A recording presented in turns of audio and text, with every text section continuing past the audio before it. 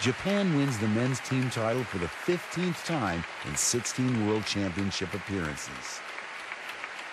The Kendo World Championships won't return until 2018.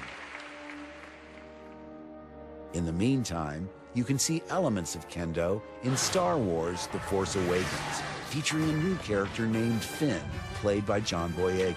I've always wanted to swing a lightsaber.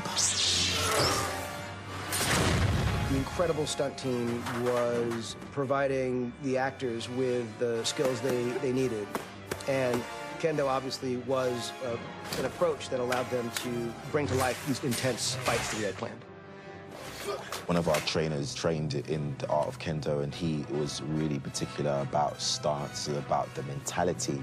The posture, the foot movements, the speed at which you move your feet.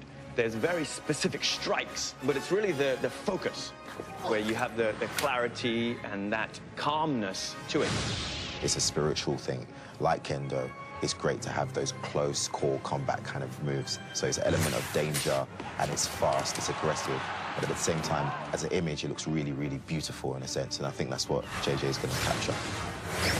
For me, the thing that was the most powerful were the lightsaber fights from the original trilogy. You are beaten.